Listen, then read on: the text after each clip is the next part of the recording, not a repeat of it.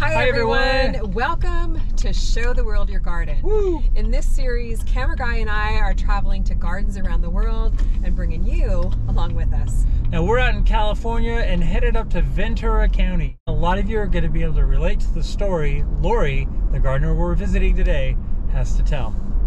Now Lori really wanted to grow vegetables, but never envisioned herself as a gardener because she knew absolutely nothing about gardening.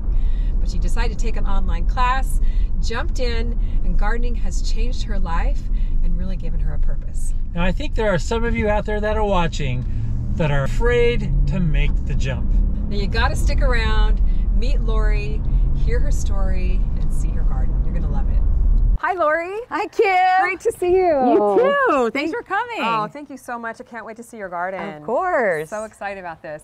So tell me how you first got into gardening. It was during the pandemic in the fall of 2020, and I was bored and I decided to take a class. I saw on my computer there were classes at the Adult Valley Education, so I'm like, I'm going to take a beginner's gardening course.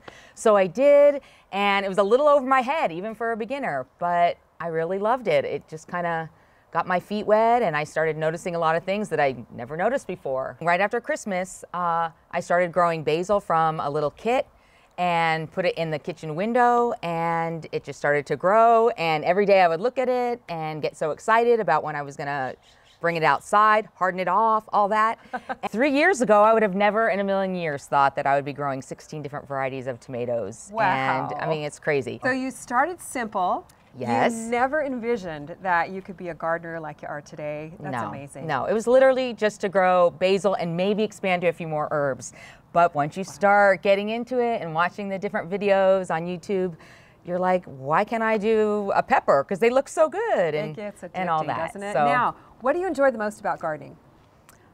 just the beauty of being outside, and you know, I tend to worry a lot and I can ruminate on stuff, and when I'm outside I'm just completely focused on the vegetable plant or on getting these things in the ground, or just I completely lose all that other stuff that tends to aggravate me inside. I love that. Yeah. And I can't wait to see your garden. Lori, show the world your garden. Absolutely, right this way. So this is my backyard side garden. Wow, this is beautiful, Lori. Thank so much you. color back here. There is, because I love color. Gorgeous. Now the reason it's on the side is because this is where I get all the sun, especially in the summer.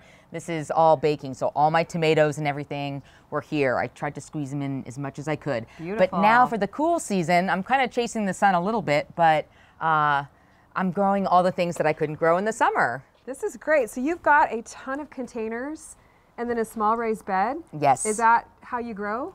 Do you have it soil is. in your backyard, or? I do, but it's the trees are blocking it, and this is where I got the most sun, and everything I read or researched was tomatoes need 8 to 10 hours, and Perfect. So this is where the garden was going to be. You worked with what you had. I love did, that. and I just got one container at a time, and got excited, got another container, and it was just like wherever I could squeeze them and put them. What all are you growing right now?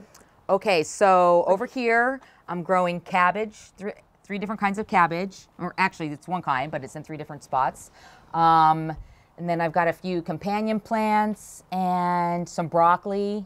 So right now you've got mainly cool weather vegetables. Yes, Right in California. that's all we what can it grow is. Year round. Yes, and I should say, like this year with these, I did transplants because I got so busy at the end of summer and back to school that. But I'm okay with that because I just didn't have time to grow from seed this year. Absolutely. So. We work with what we have, right? Yes, And the time that we yes. have, and that's perfectly okay. Yeah. I love all the cool other veggies and the flowers that you have out here. It looks so pretty. Thank and you you. shared with me in the summertime, you've got something pretty amazing going on here. Tomatoes all along here, No way. growing up over the wall. No way. Yep, it was pretty crazy, especially as it gets narrow, but it was great. Wherever I found a spot, I would tuck another tomato plant. That's And, awesome, like yeah. 16 or 20 varieties or Yep. something like that? Yep. Wow. Now, what do you like to grow, harvest, and eat from your garden? So over the summer, it was the tomatoes and the peppers. When the cayenne started to come in, I did a lot of eggplant. Love amazing. eggplant parmesan. The basil, we used it a lot. Constantly made pesto over the summer. But you are really providing a lot of food for your family out here. Yes, That's it was- awesome. it was What an really amazing nice. skill. was These nice. days, especially, to know how to do. Yeah. I mean, that's the thing. It's like now I know how to do that. Before it was such a mystery. You know, I didn't have any connection between what I bought at the store and now because I'm growing it at home, it's like you just see its whole life cycle. I love it. Okay, Kim, so that was my side garden. Love it. And we're going to make our way over here to my potting sheds. Ooh. Where everything happens for me. Oh, this is where it all begins. Adorable. I love these. So I really love this part of it. It's like having little bookcases in the garden. And I'm cute. constantly turning it over and putting different things. Right now it's kind of open, and I actually love when it's open because it means I can get started with a new project. Oh, fun. So I store my all my supplies down below, and I put my transplants here, I move them around, and I love that it's got a little holes in it so I can water them right here if I want. Perfect. And it has a lot of personality out here. It's Thank really you. a reflection of you. Thank you. And I can see how this is truly, you've created a space that you love and enjoy and gives you peace and happiness. It does. I really like coming out here. And I've, that first summer I did mostly vegetables, and now I'm adding more flowers, and that's really gives it some color and picks me up. Makes me happy. Now I'm going to take you over to Joe's favorite area. Oh, this is what my is husband's. This is Joe's pond. Wow. This is where he likes to come after work, after a long day of work. He'll come here, grab a chair, and sit and watch the fish, and just take in, the garden's beauty, the pond. And if I'm working out here, he gets to be with me, and we get to talk about the day and be together, and both enjoy it. My name is Joe. I'm Lori's husband, and I've sort of been front row center to her whole evolution from a woman who couldn't keep a houseplant alive to a woman with a thriving garden that provides, food for the family and a great outlet for her. It started with a few plants. I think the first year we were getting these like microscopic strawberries and these tomatoes with huge cracks in them, and she was kind of trying to figure things out. So she started going online and learning. Obviously, Callie Kim was one of the first ones that she was very excited about following and learning about soil amendments and diagnosing problems. But I think the second year things really took off for her. She kind of got a lot of experience, I think, from the first go around, and so began growing things from seed, and then more and more varieties. I kept seeing pots showing up every day, but this has been something wonderful for her. And I also think just being outside, being in nature. We were eating a watermelon that she grew in our backyard. I mean, whoever thought that that would happen? And then the tomatoes were her real passion. I found myself putting tomatoes with nearly every meal and really enjoying it. Just being able to come out here, grab a jalapeno. We would harvest eggplant and peppers, and I'd whip up a little, sautéed vegetable dish. So that was a lot of fun. When we cooked Thanksgiving the other day, we just had to go in the backyard, cut some fresh herbs. I mixed it in with the butter, and I was told it was the best turkey by several people they'd ever had. And I didn't have to go anywhere but our backyard. Like most moms, there tends to be a certain amount of anxiety and worry about the kids and different things being just right. But I think the time she spends in the garden regulates a lot of that, maybe some of that nervous energy that goes with being a mom. And it's been really, I think, healthy for her, not just physically from being out here and doing the work, but mentally and emotionally. I do think it's been a big benefit for her. Well, I'm just proud of you. I think, like I said, we couldn't keep a houseplant alive around here, and now we have this massive garden with, really delicious, fresh, beautiful vegetables. I'm Teddy. I'm 19 years old, and I'm Lori's son. Ever since she got all this gardening out here a few years ago, she's completely changed. Going slowly from getting a few plants out here to now there's just things at every corner. I never thought that she would be the kind of person to be doing all this, but she just didn't think she could do it either. Now she's out here. Every time I look for her, oh, she's in the garden outside doing her thing.